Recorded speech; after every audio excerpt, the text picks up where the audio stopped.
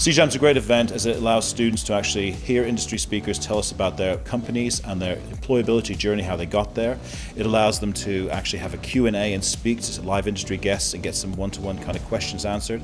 Later on in the day, it allows them to actually pitch their ideas and try and get a placement and actually work industry experience, which hopefully will be a kind of the door opening to their future career. When I did the speech earlier on, I tried to get across that what's really important about the industry is having work experience, having the contacts, and whether it's contacts that you know or contacts that you get through something like this, it could be something that's lucky. I'm looking forward to the pitches this afternoon. I'm not too sure how the students are going to do it, whether they're going to try and pitch ideas, whether they're going to try and pitch themselves. As an event, I think it's really well organised, it's a great thing to do, and it's something that I never had whilst I was at university myself. It's not easy to get jobs in this industry, and this is probably one of the best ways to go about it. Everybody seems really worried that there's going to be everybody trying to get placements, and my message to the students is they all think, oh, that it's not going to be me, or there's too much competition. There isn't, they just have to get out there and be persistent about it and turn up.